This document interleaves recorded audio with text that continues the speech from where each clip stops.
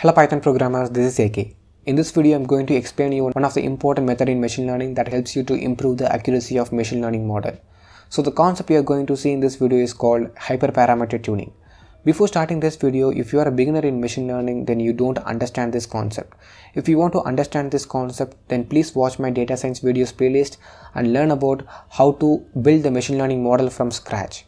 Once you covered up those concepts, then you can easily get to know about what I'm going to speak in this video. Okay, so before you enter into this video, you should definitely know about what is parameters in machine learning model development, because the hyperparameter tuning concept is entirely related to parameters in machine learning. And also in this video, we entirely focus on how to improve the model accuracy using parameter tuning. So I will show you how hyperparameter tuning is improving the model accuracy with some practical examples.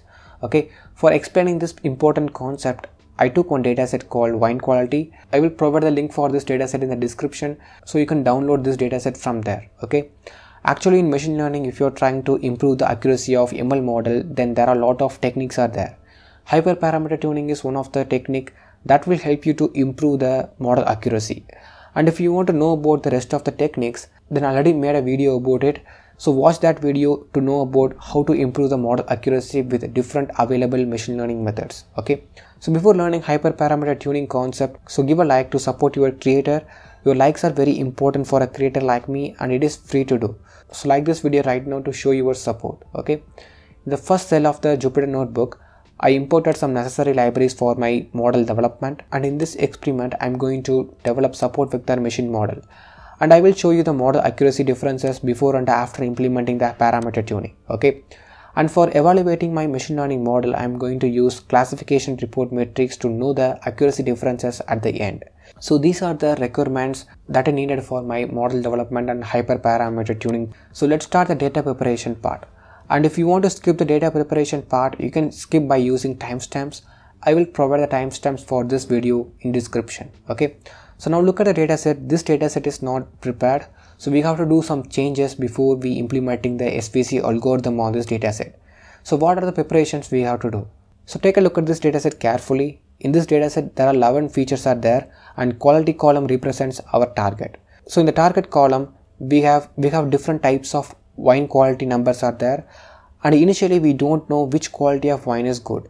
So these are just numbers. Okay, so these are just numbers that doesn't denote anything to us.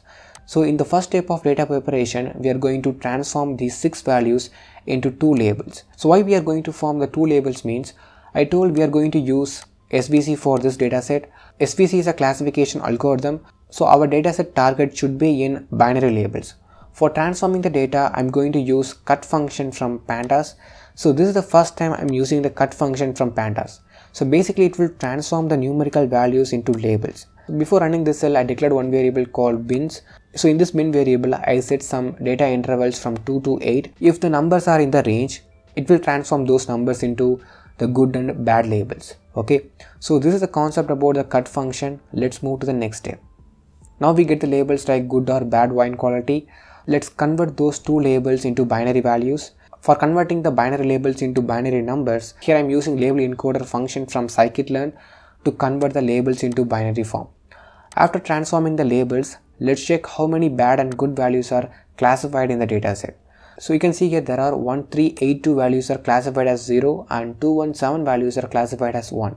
Here 0 represents the bad wine quality and 1 represents the good wine quality. Next I am going to allocate feature. So in this cell, I'm dropping the quality feature from the main dataset. In the X variable, it contains 11 features except the quality feature, because quality feature is our target. So I'm allocating a Y variable for the quality feature. Okay, so now our dataset is ready. Let's move to the next step. In the next step, I'm splitting the dataset into train and test. After splitting it, I'm going to scaling my values in the dataset. So why I'm scaling means to achieve the faster processing and to optimize the results of my model. So it is one of the good practice in machine learning. You should use the standard scalar function or min-max scalar function to transform your dataset values. It helps you to produce more optimization and stabilization to your model. Okay. After that, I'm training and testing my model with the SVC algorithm. So once I get the test values, I'm going to generate a classification report against my model performances. So let's run this cell. So look at the classification report carefully. Here I got the accuracy of 88%. It is not that much bad, but this model trained with the default parameters of SVC. We don't get the best parameters for this dataset. So for finding the best parameters, I'm going to use grid search CV. If you are implementing parameter concept in your machine learning model, there are two popular methods are there in machine learning. One is grid search CV and another one is randomized search CV. The difference between these two is, if you are implementing the grid search CV, we have to give some expected parameter range values.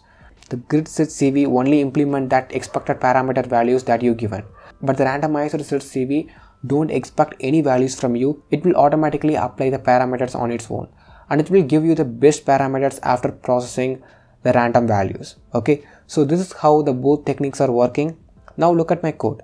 Here I declared one variable called params, and in this variable I put all of my expected parameter values for SVC. Now I am going to train these values on my model. So the grid search CV started my searching process. So it will take some time to process all the values in our model, and it will give the best parameter values among all the expected parameter values that I gave.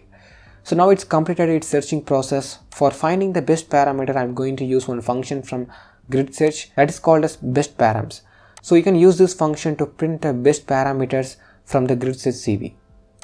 So you see here it is showing the parameter values. Now I'm going to use this parameter on my SVC algorithm.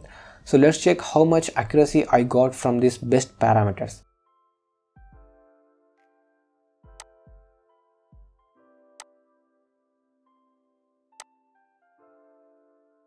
So look at the classification report of SVC with the tuned parameters. The last time I ran with the default parameters, I got 88% accuracy. And then I fine-tuned with the parameters, I got 90% accuracy. So this is how you have to improve the parameters in your machine learning model. So that's all about this video. I hope you understand the concept of hyperparameter tuning. I'm ready to solve your doubts. If you have any doubts, leave it here in the comment section. See you on next week.